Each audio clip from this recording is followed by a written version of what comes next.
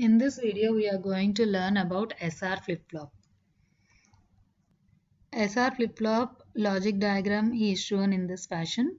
Function table, graphic symbol, and this is a truth table for NAND gate.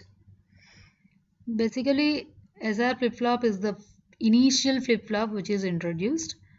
After introduction of SR latches and noticing that it is unstable and asynchronous in nature, the clock pulse is introduced, or in this case we have specified as enable input and made it synchronous in nature, and that is nothing but what we say as SR flip-flop. So let us see how the function table of SR flip-flop comes. And in this case, like SR flip-flop graphic symbol, you can see that two inputs will be there, S and R, and two outputs Q and Q bar. And when you observe the function table of NAND gate, you can observe that one of the input is 0, then output is 1. This property we are going to use when you are getting the function table. Now substitute the values of S and R as 0, 0. We'll observe that the state will preserve its state. So if you see, like now S and R are 0, 0 and enable is 1.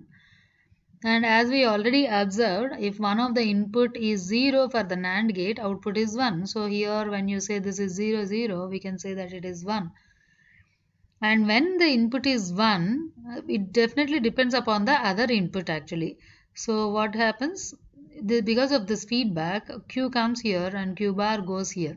Now how to get the output? Use this property of the NAND gate. X dot 1 whole bar is X bar. X bar dot 1 whole bar is X bar. So Q dot 1 whole bar is nothing but Q bar. Here we'll get Q bar, and Q bar dot 1 will get Q. So it is preserving its own state actually. So that is nothing but when S and R is 0, 0, Q of t is equal to Q. Q of t plus 1 is equal to Q of t. Then the next case, when S is equal to 0 and R is equal to 1. So when S is equal to 0, the output of this NAND gate, this is 0, 1. So we can say it is 1, and this is 1, 1. So we can say it is 0. Like this we can get here. And now here directly, because this is 0, we can say that this Q bar becomes 1.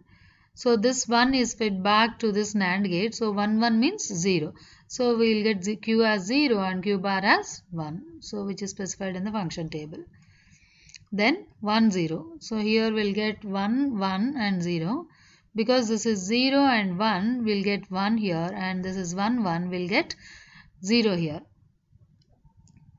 And because this is 0, directly independent of the second input, directly we can get 1 for the Q, and Q is fed back as a input to the another NAND gate. So 1, 1, Q bar becomes 0. So we can observe that when S and R are 1, 0, Q of t plus 1 is equal to 1. Then final one, when S is equal to 1 and R equal to 1, that is here 1, 1 are the inputs, so 0 will be the output here, and also in this case 1, 1 are the inputs, so 0, 0 will be the outputs. So in this case, like when you observe, both the NAND gates are independent of the second input. Because one of the inputs is 0, we can get Q and Q bar to be 1, 1, which is actually not possible, not a valid one. Q and Q bar should be complement to each other. So we represent that when S and R are 1, 1, we say that Q of t plus 1 is equal to don't care condition.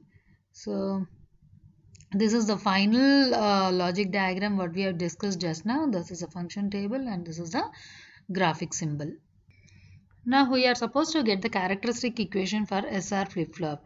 This is how we get the characteristic equation using K-map. S bar S, R bar R. When S and R are 0, 0, it is Q. That is no change state. It is preserving its state. When S is 0 and R is 1, we get 0. When S is equal to 1 and R equal to 0, it is 1. When both are 1, 1, it is don't care case. So mapping goes like this. And the characteristic equation is Q of t plus 1 is equal to S plus R bar Q. Another type of SR flip-flop also is possible because SR latches are introduced using NAND gates and NOR gates also. So till now we have seen using NAND gates, and this is SR flip-flop using NOR latch. So the connections goes like this, and if you keep substituting the values of S and R as we have done previously, we will be getting the SR flip-flop function table in this fashion, which is similar to the SR flip-flop using NAND gates.